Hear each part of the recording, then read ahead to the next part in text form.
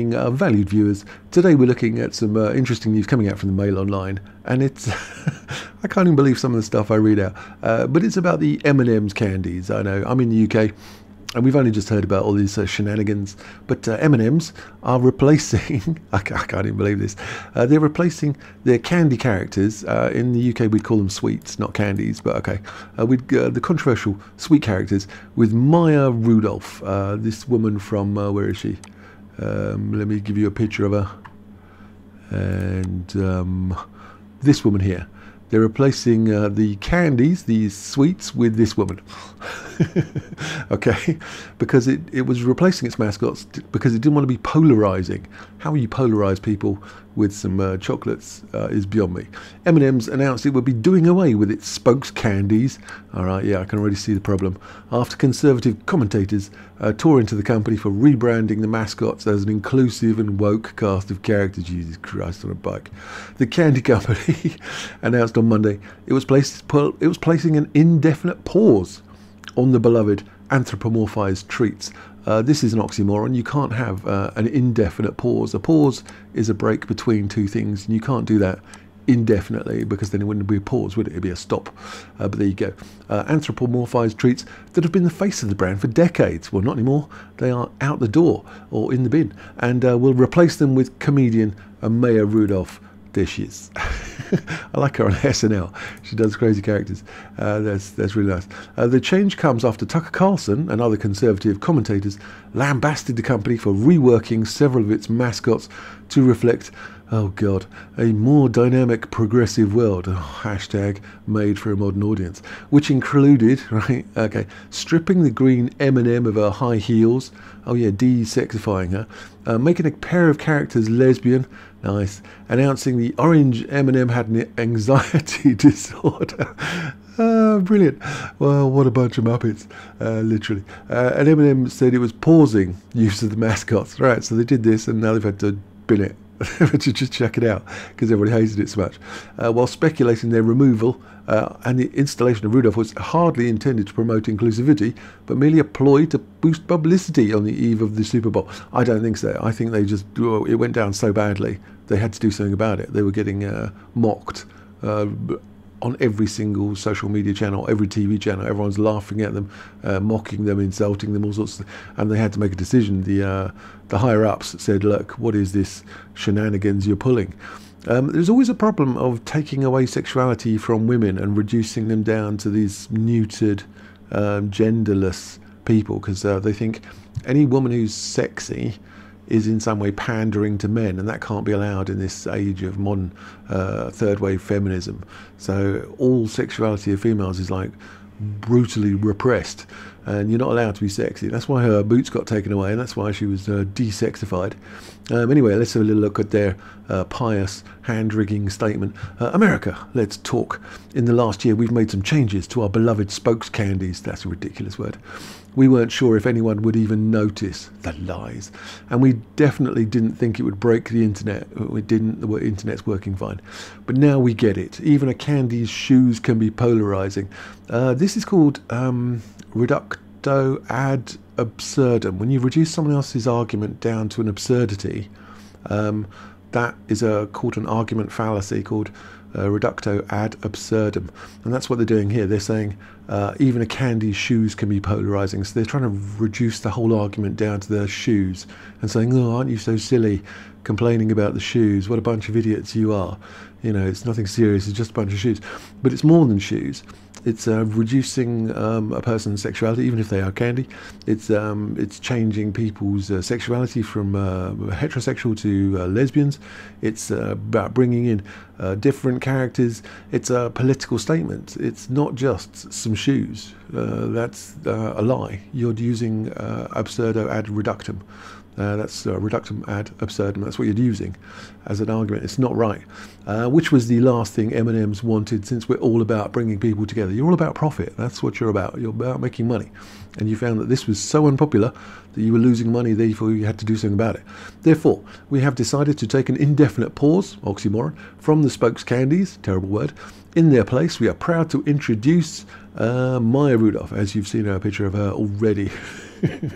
We are confident Ms. Rudolph will champion the power of fun to create a world where everyone feels they belong. So they're still going for this progressive inclusion, equality, diversity line, but they've just been forced off this push by all the commentators on television and on the internet laughing at them. There's some hilarious stuff going on. So let's have a look at this. Tucker Carlson. He's comparing, we've got the sexy green candy here and how she's been reduced to a genderless utilitarian drone. We've got brown candy. Her heels have been reduced. She's now de-sexified as well. We've now got body positivity candy, and she's what's she doing? She's there for herself or something, something like that. She's there for, I don't know, loving herself or some such gibberish. And new and improved, we all win. We see more women in leading roles, always pushing these woke mantras and so on and so forth. Oh yeah, some lesbianism. It's rare. Ms. Brown and I get to spend some time together without some colourful characters barging in, says Ms. Green, obviously. Oh, and then we've got more of their wokery. We've got the packaging was upside down or printed upside down because they're flipping the status quo of female empowerment and some such shenanigans. And all this went down like a bag of cold sick yet again. So they've now brought in Maya Rudolph to try and rescue the situation. Brilliant. And M&Ms are on indefinite pause, and she's thrilled to be taken over. That's what she's saying. She's thrilled to be working with M&Ms. She says because she likes getting paid. I'm a lifelong lover of getting paid. I feel it's such an honour to be paid, to be part of such a legendary brand's campaign and rescue them from their foolishness. There you go. She says it's a very profitable pairing, if I do say so myself. She says of her partnership with M&Ms. I think little Maya, would be thrilled to get to be paid so much by M&Ms. So that's lovely. That's lovely for her. Rolling Stone magazine. What have they got there? The green M&M. There she is. Be a nasty little girl. The recent push to rebrand corporate logos to be more exclusive has, for the most part, been a good thing. Making Barbie more positive, body positive, great. Renaming Aunt Jemima syrup, about damn time. Yet in brand's fervent quest to capture youth audiences and capture the woke zeitgeist, they may have gone too far, yes. Then they've slut-shamed the green M&M and taken away her sexuality. So what can you do with these people? They attack everything, and they've reduced her down to just a utilitarian sexless drone. And we got some memes, hilarious woke memes about these no longer existing people. They've been woked to death. So this is like their little hello page and what they said they did. And it's my Matt saying, why did they reverse yassify the green M&M? Yeah, she was all like saucy, and now she's not. Mike says, said with the desperation of losing a loved one, M&Ms have gone woke. That's right.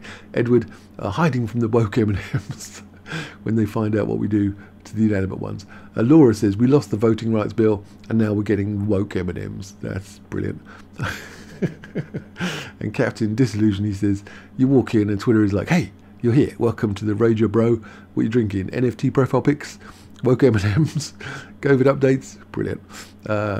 Honky Kong Country returns. I used to like Donkey Kong. The woke M&Ms still eat their young, which is lovely. I won't tolerate a world. M&Ms are woke. So there's a lot of M&Ms are going woke. Can you imagine it?